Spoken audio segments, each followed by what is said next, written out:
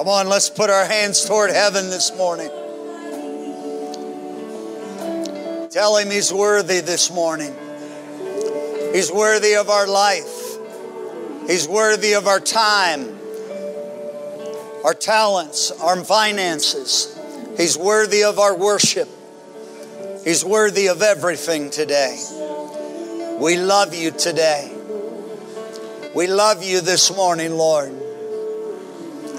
Father, I thank you that as we have already entered into your presence this morning, what a precious Holy Spirit there is in this room.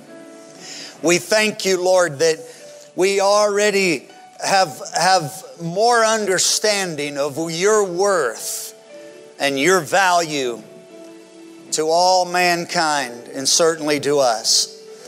Today, Lord, we thank you for everyone that's live streaming with us, or those that are here in the sanctuary, in the other buildings on the grounds here at Covenant of Peace. And we speak a blessing. And we ask you to touch every heart, every soul, every man, woman, boy, and girl. Touch our babies, touch our grandbabies, touch our great-grandbabies, touch our grandmas and grandpas, touch our moms and our dads, our aunts and our uncles, and have your way and make us more like you. And we'll thank you for it, and we give you praise. In Jesus' name, and everybody that believed that said amen. Amen. I think we ought to give Jesus a good hand clap and a shout. Come on. Come on, we ought to praise Him like we know how. Woo! Amen and amen. Great to see everybody today. What great worship. Hang on, before you're seated, I want you to do something. I want you to find 3 or 4 people, give them a high five, and tell them boldly, I think you ought to pay off all my credit cards. Come on, do that with some people today.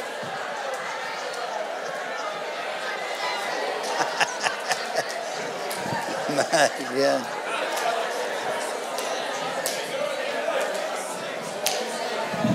Amen.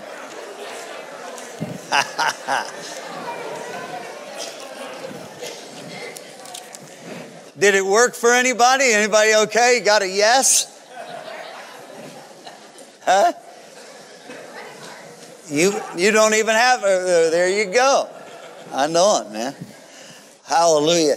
I'll pay off all your credit cards, but I'm going to have to borrow money from Miss Angel this morning. I'll pay them all off. Great to see everybody today. Welcome, those of you that are live streaming. Welcome today. I'm Pastor Jim Crabb from Cincinnati and at Imago Dei Christian Fellowship. It's a joy and an honor to be here today. This is one of my churches and one of my favorite churches. I always say this when I come here, but I mean it too. If they ever run me off in Cincinnati, I know where I'm coming. I'll be here. So, praise His wonderful name. How's everybody doing up here? Has the pastor been preaching good? I know he has. He always preaches good, doesn't he? How's Miss Angel been acting? She been behaving herself? A little shaky?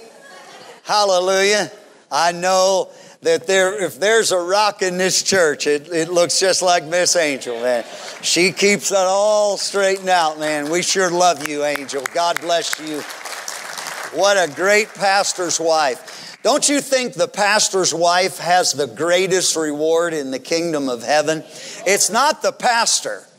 The pastor, we're going to get a great reward. But the greatest reward, to me, is not the pastor.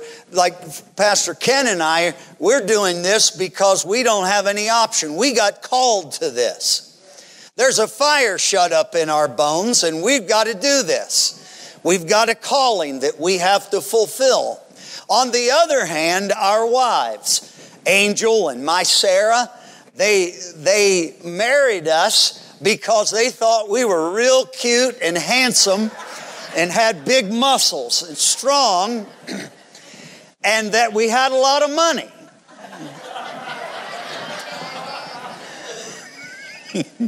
I know at least the money part wasn't right for Sarah when we got, I'm not even sure about the other parts, but they married us. They married us because they loved us, man. And I mean, I know they had a leading, of course, and things, but my point is, I'm doing it. I got no choice. Our wives are doing it because they love us and they have a great choice. Now, our wives, mine and Pastor Ken's wife, they didn't know what all that was going to mean when they married us. I mean, it has meant a whole lot of different things.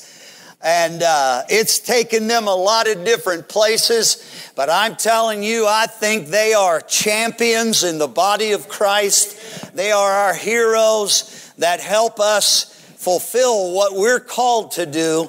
Amen. And they're doing it by choice. And I'm really grateful for that, aren't you? It's really good. So if you got a preacher that's called, you've got a preacher's wife, right, to keep him straightened out, and full of anointing in her own right. And then you got a bunch of people that are called to a place together like y'all. And you also are doing this by choice. There's a lot of churches you could go to. I'm glad that you felt led of God to go to this church. Right? Don't you believe? I believe everybody's supposed to be somewhere. You ask people sometimes, where do you go to church? And their answer could be everywhere. Because that's what they do. But I believe we're called to find the first. Somebody asked, this is a hard question for young Christians. Well, how do I know where to go to church? And here's my answer. Well, here's how you know the right church. Because what you're looking for is not a church that's got all these cool things and programs and all this stuff that's put together.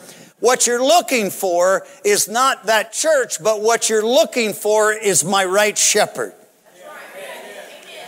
If I find the right shepherd, then that means whatever pasture he's in, that's where I'm going to be, and I'm in the right place.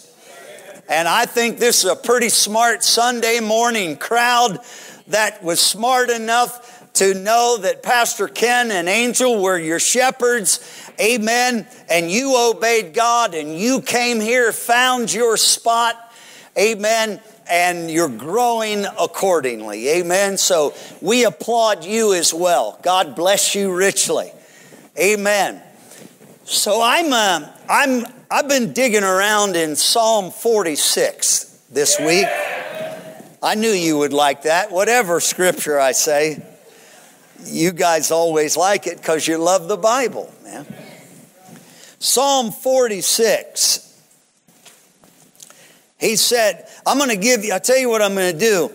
I'm going to give you my last verse of this chapter first, and then we're going to go back and read the rest of the chapter. But here's the bell. Sometimes I got to help people realize when I'm making the bell ringing point. I got to help them understand that. And so I'm making the bell ringing point right up front. Are you ready for this? Psalm 46:9.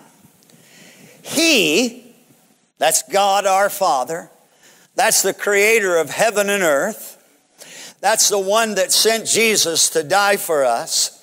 That's the Father as part of the Godhead.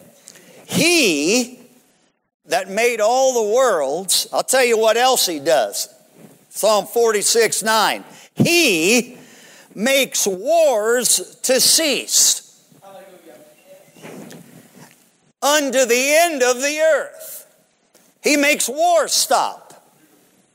He makes wars stop. Say it with me. He makes wars stop. And I got a word. Here's my word this morning. Amen. After that good verse. He makes wars to stop. I got a word. The war's over. The war's already over. That's it. And that's what I'm going to preach about this morning. The war's over. We already won. I'm the happiest guy in Eaton, I think, this morning, because I came in knowing this, that I was going to preach on this verse. Hey, the war's over. I'm not trying to, thank God, I'm not trying to get saved. I'm not fighting to get saved. No, the war was already over, and that made it possible for me to be saved. And since the day we got saved, the war has already been fought, won, and all we're left to do, I'm sure you've heard this, all we're left to do is mop up and take the spoils, because somebody has already been in that battlefield and won the war. I'm telling you, church, I think we've got to fight with a mindset, or understand that's how we fight, with a mindset that all the war is over. All our striving is done. We don't have to know how to be great military men. That's what David knew when he faced Goliath. Goliath in his armor and his sword and shield and how tall he was and all his array of battle. And some shepherd boy shows up and he knew the war's already over, and all it's going to take to win this whole war is I'm going to sling a slingshot. It's going to hit you right between your eyes and bring you down. I'm telling you, that war was over before David even got there. He was coming down. And your Goliaths and my Goliaths are coming down. Hallelujah. This side over here is a little quiet. Let me stand over here and preach it. Do they need a little help most of the time? Does Pastor Ken have trouble with this group here? He does? No, he doesn't. Said by somebody in that group. What's the most excited spiritual group in the church out of the three sections? 1, 2, or 3? I think all of you are. Amen. Hallelujah. He makes wars to cease. Are you in any wars? Any battles? You know, we're in battles, but when we're in the battle, we got to know this is already over. We already know how it's going to turn out. I'm going to win because Jesus already won. Amen. Listen to the rest of that verse, Psalm 46:9. He makes wars to cease to the end of the earth. That means this works everywhere. He makes wars to cease in America. He makes wars to cease in Africa and Asia, in the Philippines, in Australia and New Zealand. He makes wars to cease in Europe. He makes wars to cease under the ends of the earth. He breaks the bow. So the bow, like bow and arrows that the enemy would fight with us. I like this part. When I move into a situation where an enemy is coming against me, I know the war is already over and God has broken their bows. Now, I'm not a real hunter. That's for you guys, the big tough guys up here in Eaton. Huh? The only hunting I do is at Kroger, depending on which section of meat I'm going for. Sir, I'm going to go hunting today, and I'm going to bring home the bacon today. Hallelujah. That doesn't mean I'm going to go fight a pig. Because somebody at Kroger already fought my war. It's awesome. And they took the meat and wrapped it up, carved it out, made it just perfect. So all I've got to do, hallelujah, is unwrap the package, take the meat, and put it on the grill. It's already done. That's how I hunt. Amen. But when you battle, when you have bows, and are there bow hunters up here? Is it hunting time now? Right now? How many hunters are not at this church this morning? Let's Lord, have mercy upon them. I can't tell whether I'm praying they get something or they don't get something because they miss good old Pastor Crabb today. Let's pray God blesses them. I know they're faithful and they'll be here. Do many sisters hunt? If you're a sister hunter, wave your hand. Let me see. There. What do you mean? Yeah, there are, man, but they're out in the stand with the bow, man. Excuse me. Yeah, that's exactly right. Huh? He makes the bows. He breaks the bows. Now, I'm not being a hunter, but I'm not sure a broken bow is going to take down anything because it's broken. You need that thing right. You need it, the string, what do you call that? Stretched right and all that stuff. Whatever the thing does. It needs to be together. But if somebody comes along and breaks your bow, you just became a lousy hunter. You aren't bringing home any bacon or venison or anything else. Because God, this is what God's job is. He makes the war to cease. And he breaks all the bows. And he cuts the spear in half. So if they had bows and arrows, they broke the bow. He cut the spear. He cut it in half. And he burns the chariot. I like God. He finished it off. They showed up. They had a big chariot. And they were coming in like a big army. And God got there first. And the Lord said, He said, I'm going to take care of this business for you, Brother Jim. He said, I'm going to take all their bows. And he took all their bows, broke them. Then he took all their spears, cut them in half. And then I like it because, the Lord could have just left it at that and they couldn't win if they didn't have bows or spears or weapons. But I like it because the Lord said, and now I'm going to burn their chariot. I want the devil to know today your chariot is on fire. Huh? And that means you got to walk home. What you rode in on, you don't have to even get you home. Your bow is broken, your spear is cut in half, and your chariot is being burned with fire. I'm telling you, hell is in bad shape. That's why I had a guy in my little church in southeastern Ohio when Sarah and I were there for 4 or 5 years. Little bitty church, but there was a guy there. His name was Kerry. And I'd say to Kerry every time I saw him, I'd say, what do you think about Jesus, Kerry? And Kerry always said he'd get real serious. He'd wrinkle his face. And he'd say, Pastor, hell is in bad shape. I said, amen, I believe you. Because the war's already over. Hell is not some organized group that really love each other and have any capacity to win. Hell's in bad shape. Hell is not going to beat Covenant of Peace.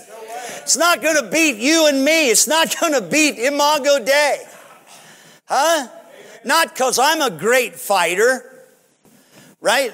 But because I am just with God and He goes with me and stops the war. He beats it. He tears their stuff all apart. And I don't know why. Isn't that good? He sets their chariots on fire. Huh?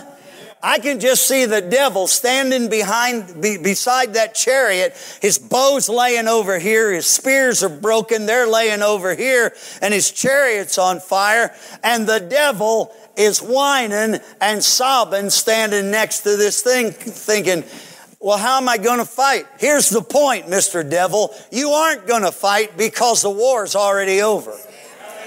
Jesus already made wars to cease. Now, what war are you in? Somebody, raise a hand. Tell me like a battle that you or someone you know is in. Raise a hand. Not everybody at once. We got to take your time here. What kind of battle are we in? Yes, sir. Yeah, my neighbor, he's going through a hard issue right now. They cannot work. He's your neighbor is in a hard issue and he needs a miracle, doesn't he? Yeah. I thought, when he first said my neighbor, I thought, well, I've had some neighbors that I was at war with. I understand. I think I've lived next to that guy. Hallelujah. No, it wasn't the neighbor we're at war with. We're warring with the neighbor to help him. He's going through a hard thing. Who else has something? Huh? Yes, ma'am. Your husband is lost. That's a big war right there, sister. I got a word for you. Amen. The war is over. That's right. God knows how to get your husband, and he is going to get him. Amen. He's breaking all the bows of sin and all the spears of sin, and he's setting that chariot of sin on fire. And that husband of yours is going to be here sitting right next to you in the name of the Lord. I believe that, don't you? I love stories of sisters that come to church. How long you've been a Christian? 26 years. And I love the story of Christian women that come to the house of the Lord on their own. Right? I've had my children's pastor for many years at Courts of Praise, and she had 4 or 5 children, and her husband was lost, and he wasn't interested. He would boldly tell everybody, I'm not interested. I'm not going to church. Connie would give him invites all the time and tell him what God was doing. He didn't want to hear it. I'm not interested. I'm not going to be a Christian. But we had one weapon that we were working with. It's called, we were praying for him. Amen. I'm telling you, man, when you start praying for people, I'm telling you, the hound of heaven. You heard that? Remember that? They used to, the old-time Pentecostals used to say, the hound of heaven's getting after him. You know what a hound... So I think I'm more of an outdoors guy than I gave myself credit for. I'm a rabbit hunter, aren't I? Or I've been hunting twice in my life, just to appease some brothers in the church. One time the first time I went hunting, I was in New Mexico when I was pastoring there, and we went out. The brothers took me out one day, and we were going jackrabbit hunting. You know, in the desert, there's these big old jackrabbits, and it's hard for them to hide because their ears are taller than the brush. And they looked over and said, there's one right there. Go on, get him, Pastor. And I was like, that jackrabbit is glad I'm the hunter today. Because there is zero possibility that I'm going to hit that jackrabbit. That's number one. Number two, I don't even want to hit that jackrabbit. I sat and looked at that jackrabbit and thought, well, he hadn't done anything to me. Why am I going to shoot him? At least if he was going to be shot, he should be shot by a real hunter. So that was my first experience. I went home with nothing and was glad, and so was the jackrabbit. Hallelujah. And then the second time I went, there was a guy that I was trying to win to the Lord, and he was a coon hunter. Huh? Any coon hunters in here, in this place? Huh? You guys are afraid to raise you are doing? When you were younger, all right? A coon hunter. And so I didn't know how coon hunting went. I thought it was like big game hunting or something. Well, then I found out, we got to take these dogs. I thought, well, are they part of the hunting thing? They said, oh, yeah, they're key. And we get out into the woods, and and we're doing it at night, in the middle of the night. I'm like, I want to go watch a baseball game or something. And now I'm marching through the woods, and I don't even know what's going on. And I said, well, how do we know where the raccoons are? He said, we don't have to, because the hounds do. A coon hound. And those coonhounds knew how to attract those raccoon. And then I think I'm right. Correct me if I get wrong here. They would find that coon and run that coon. They'd run him up a tree. Isn't that right? And then the hunter, is this really even qualify as hunting? The dog finds the raccoon, runs him up a tree. The coon is stuck at the top of the tree, and the hunter, like a big shot, walks over with a gun and goes, boom! And poof! Then the raccoon falls out of the tree. Huh? So that's all the hunting I've ever done in my life right there. Amen. Raccoons aren't scared of me either, because I wasn't going to do that, man. And but we have wars we're in. But there's a battle that we're in, but the war part is already over. Our enemy, their bows are broken, their spears are broken, their chariot is on fire. And all we do is now pick up the spoils. Meaning, we take all their valuable stuff. Right? This gal that was in my church, whose husband was lost, my children's pastor for all those years, we had a weapon called prayer. And we pray for Rick. And it didn't look like, how many know sometimes when you pray, sometimes for a long time, it doesn't look like anything changes. But God is moving in the Spirit. You can't see everything that's going on. Huh? You don't know. But all of a sudden, out of nowhere, I don't even think Connie invited him that night. It was a Thursday night church meeting. We have Thursday night, midweek. So it was Thursday night.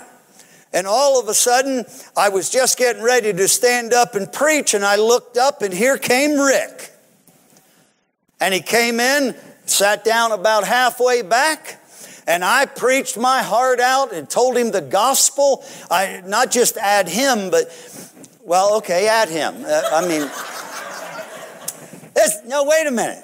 Let me give myself more credit. Here's how I hunt. I smell out a good sinner in the crowd.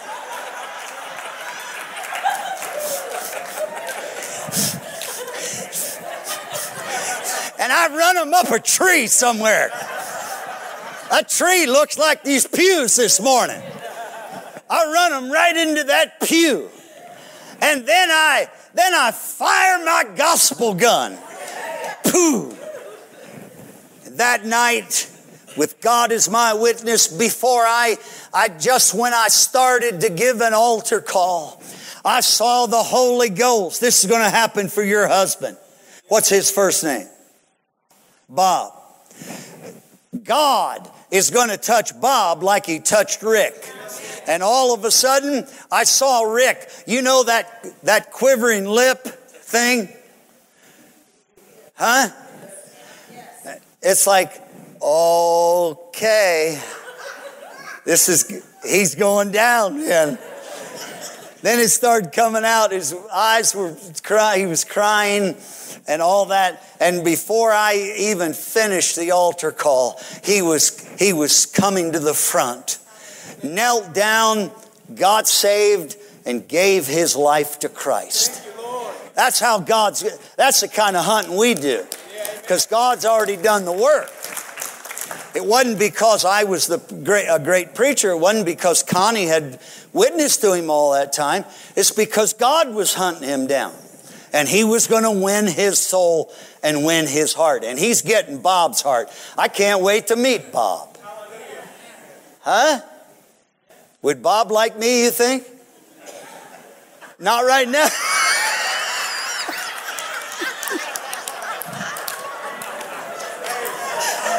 Hey, man.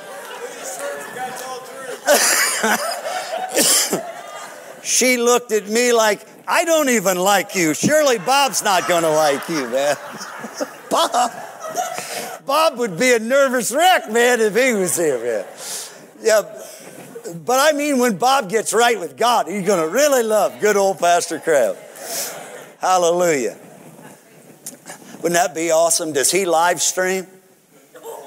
No, he's not alive. I wish Bob was live streaming right now. I'd have all of us turn around and wave at Bob. We're talking about you, Bob, because we love you. We were where you were one time. But God made the war to cease, broke the bows, cut in half the spears, and set the chariots on fire. And now we're just picking up the spoils of Christ's work in your salvation. I remember just talking about those kind of things at the little Pentecostal church. You know, I had gotten saved, but for a long time I was like somebody that got born again, like a birth of a baby, and just dropped them off on the corner. I didn't have my shepherd. I didn't know what to do. I didn't know how to read a Bible. You know, you've seen this thing. You know, this is how I started out. I thought this ribbon was a Bible carrier. I didn't know anything about the Bible. I didn't know who Matthew was, what Mark did. I didn't know anything about Elijah. I didn't know anything because I was lost and I just got saved.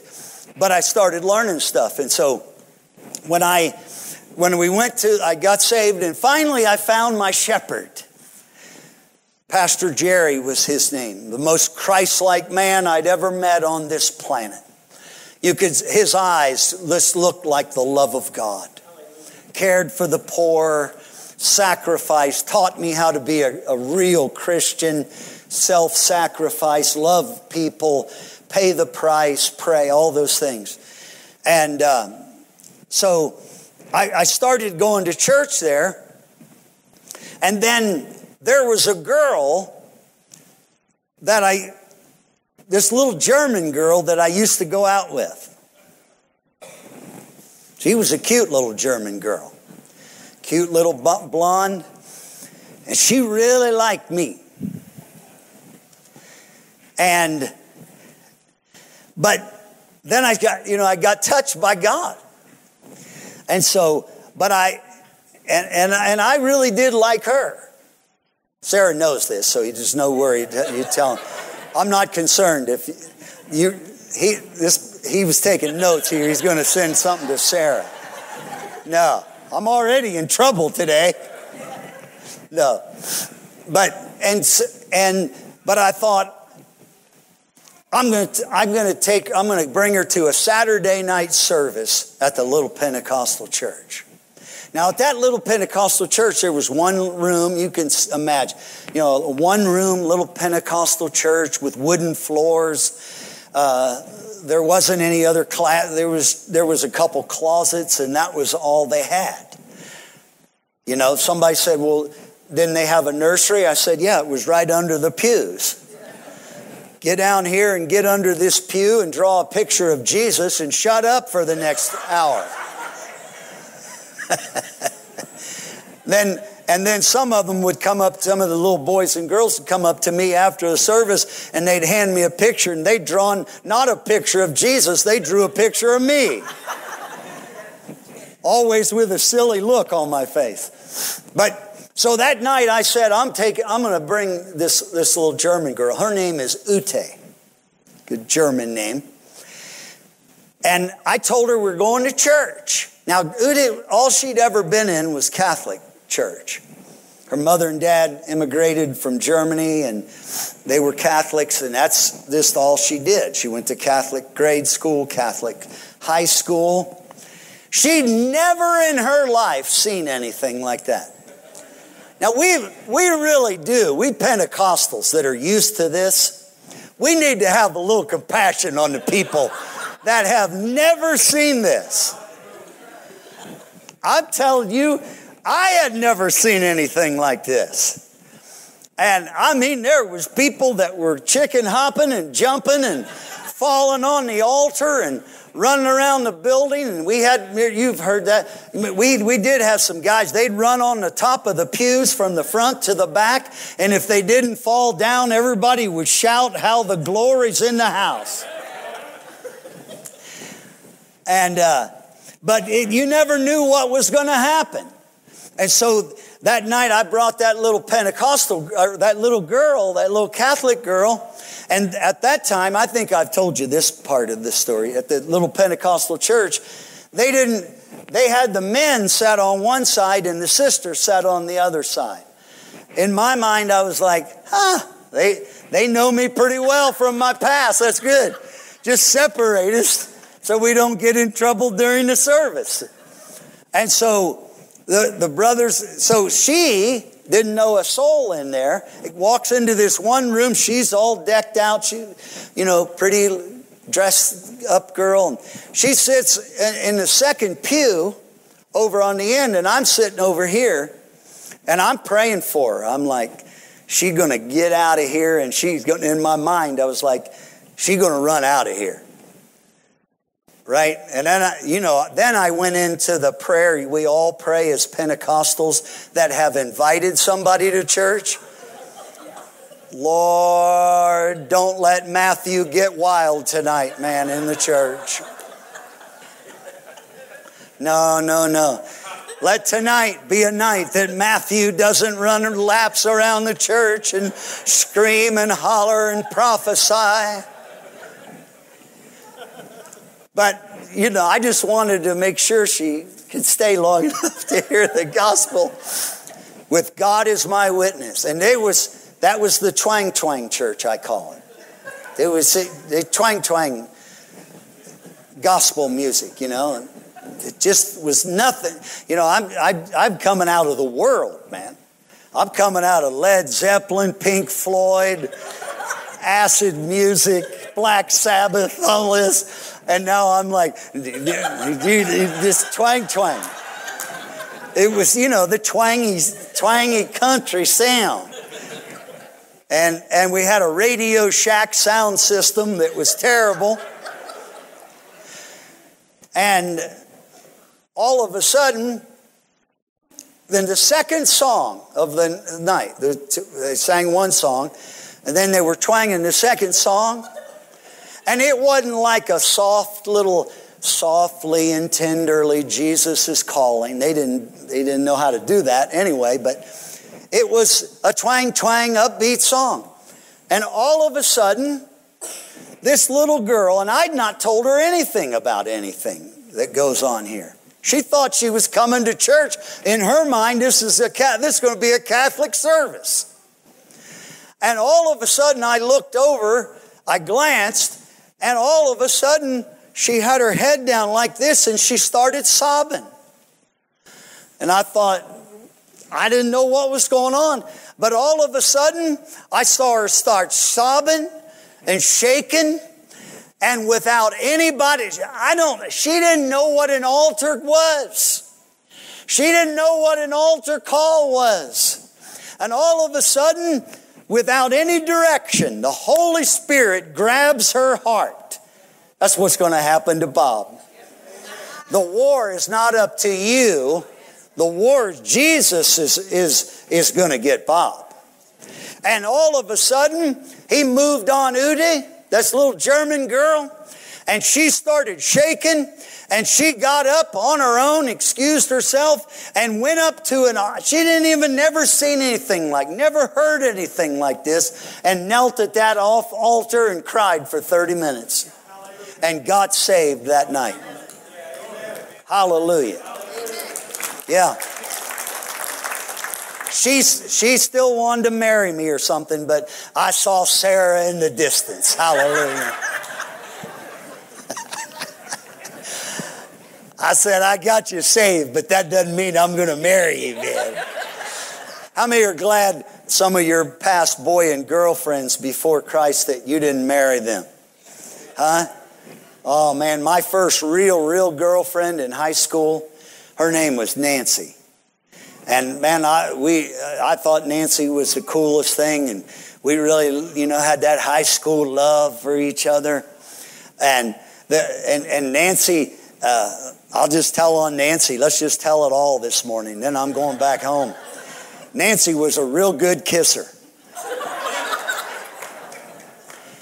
Woo, man. Nancy'd plant a kiss on me, man. My ears would wiggle.